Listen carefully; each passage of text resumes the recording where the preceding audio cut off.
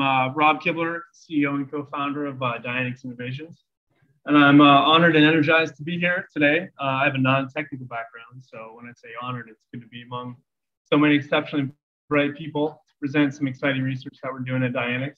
And I say energized because I'm a brand new dad, and last night was the first time in 2 months I've slept for a period of longer than 2 hours. So if I'm a little out of it, then that's probably why. Show of hands before we kind of dive in. Has anyone been diagnosed with obstructive sleep apnea at all? Right, yeah. Yeah, said another way, does anyone have a spouse or a bedtime partner that's kind enough to accuse you of snoring at night? Anybody? Okay, very good. Well, it's actually, it's my good sleep and then sleep apnea that kind of brings us here today. So let's kind of dive right in. So just to introduce Dianyx, again, we're a small Ohio-based startup in 2020, focusing in the field of sleep apnea. We're a pre-revenue, pre-FDA company, and we're developing sensor technology that attaches to oral appliances that are on the market. Oral appliances are one of the few main therapy modalities to treat obstructive sleep apnea. So our products are sort of the sensor technology that captures raw data, transmits it, or takes it from the device, puts it on the cloud, and then kind of gives the patient and the provider an opportunity to sort of look at the data to understand how effective the oral appliance might be in treating someone's sleep apnea. We leverage a SaaS revenue model and leverage remote patient monitoring. This expansion of these codes allow physicians to look at data and bill for their time, and that's at the very heart of our revenue strategy. So, and our technology, of course, is patent pending. So, sleep apnea.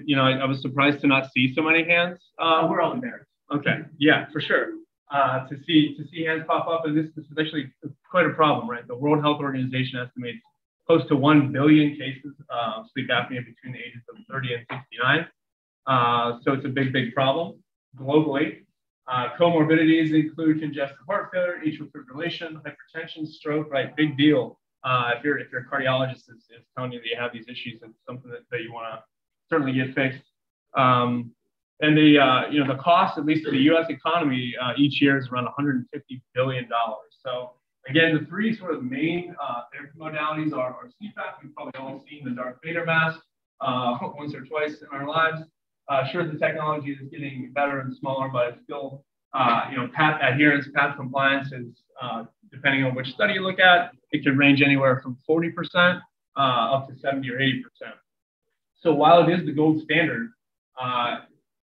it's not fun to wear, right? No one wants to it's not sexy to wear. I mean, in a separate business, we have a clinic where a 62-year-old woman said, my husband doesn't look at me the same when I'm wearing my mask. So this is a picture of an oral appliance. You can think of an oral appliance to be almost like Invisalign, right? There's a top tray, there's a lower tray, and there's just sort of a mechanism to kind of bring your lower jaw or your mandible forward and keep your airway open during sleep.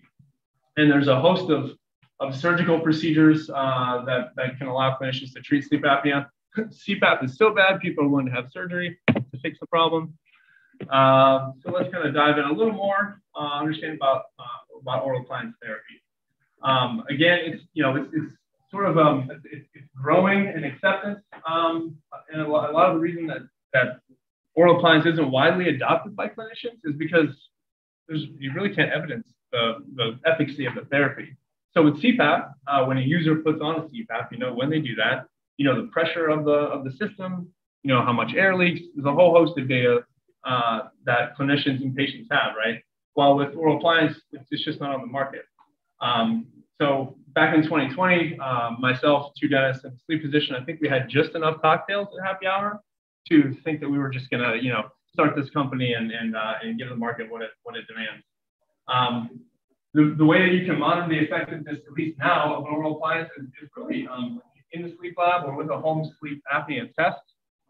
So again, it's sort of a limited, 1-2 nights of data.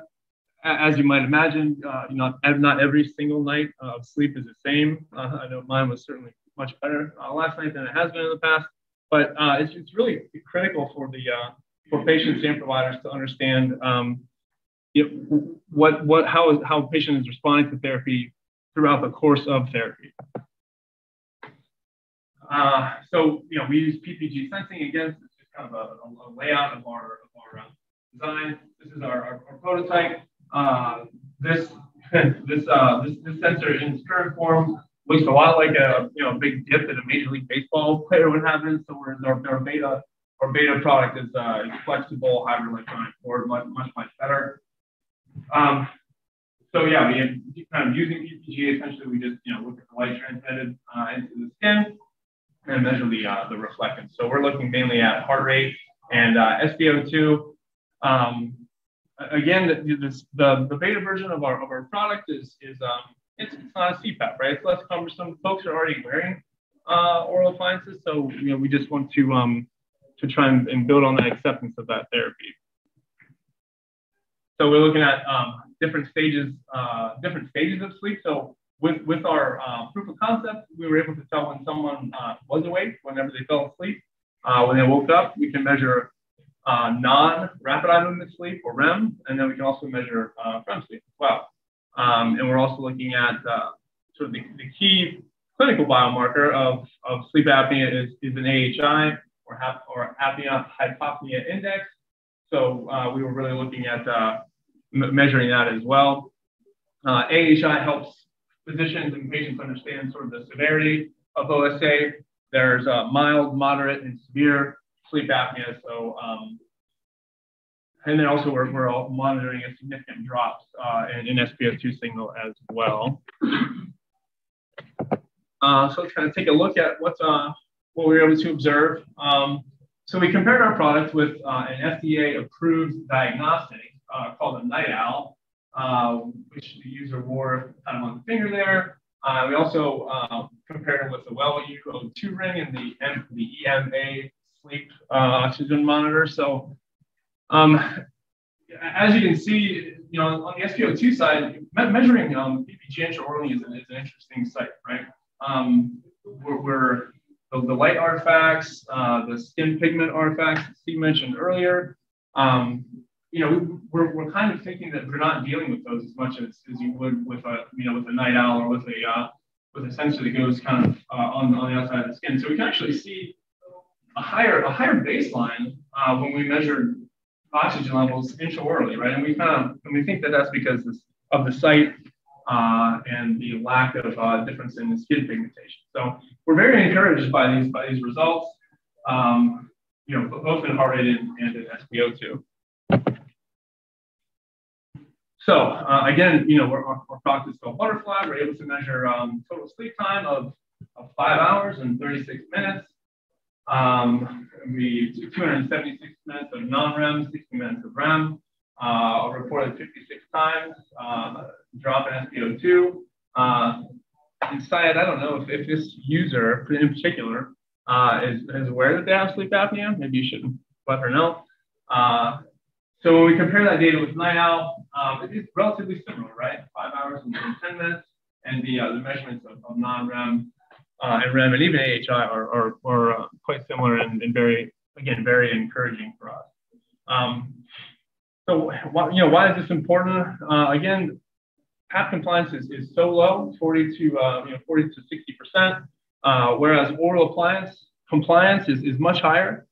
Folks that wear both a CPAP and an oral appliance prefer an oral appliance by like 91%, which is the goal of any therapy is to get a patient to use it and to treat their apnea, so it doesn't result in these comorbidities and concerns with life. And so that's kind of the reason why I'm here. So accuracy of intraorally measured cardiorespiratory parameters validated with 3 FDA-approved or cleared devices. We tested this on 5 patients over the course of 5 nights. So of course we want to make sure that we're doing more research and strengthening that argument. But we can estimate total sleep time, REM, and AHI with an accuracy more than around 84%, which is fantastic. When we compare it with, again, FDA-approved models or FDA-approved devices, rather. And the main benefit of the technology is it's integrated into the therapy, right? It's not an extra wearable. It doesn't require someone to plug it in, to charge it, or even just to remember to wear it while they go to sleep. It's embedded in the therapy. So we know if the patient is wearing it. Any questions?